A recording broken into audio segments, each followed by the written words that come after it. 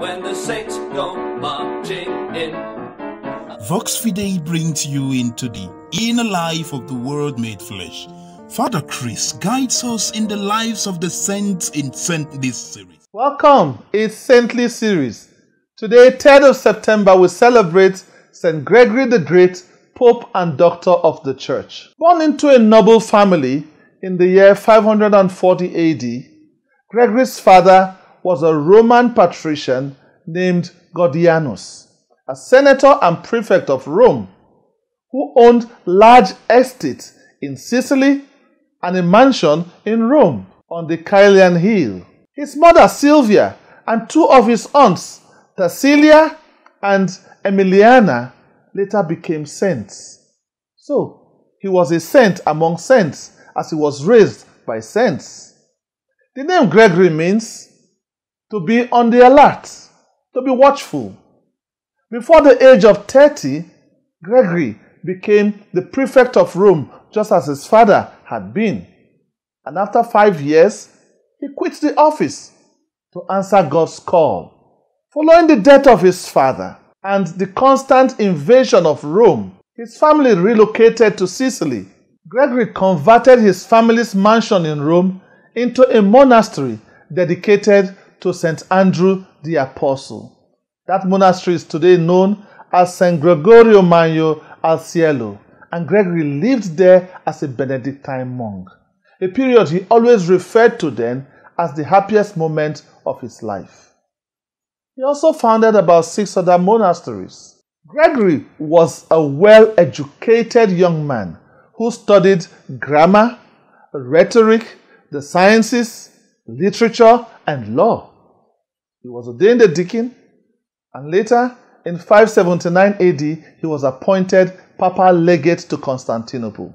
Here, he sought the emperor's support and the backing of the emperor to protect Italy from the attack of the Lombard tribe that was vigorously threatening Italy.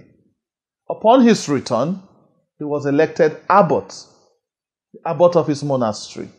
After the death of Pope Pelagius II in 590 AD, Gregory, who had been the Pope's chief advisor for years, was unanimously, popular acclamation, elected Pope at the age of 50, making him the first monk in history to be made Pope.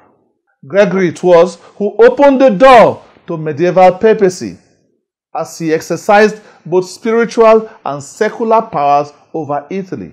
Gregory wrote many works defending the faith and refuting heresies like the heresy Arianism, a false doctrine that taught about the second person of the Blessed Trinity being subordinate to the Father.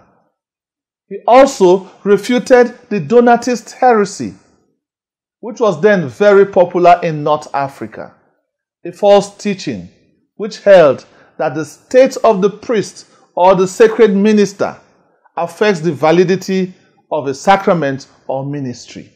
Gregory received generous donations from rich families of Rome, just as he has set the example in giving away his family's estate. Others too would do the same.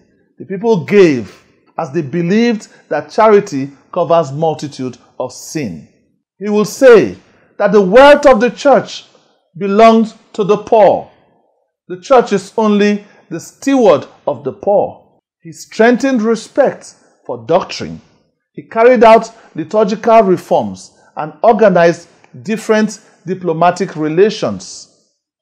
He ordered the priests to go out into the streets to look after the poor, and any priest who didn't obey that was withdrawn from the clerical state. He will dine and wine with a dozen of the poor every day, and as a result of his contributions to liturgy and liturgical music and worship in general, he is referred to as the father of Christian worship.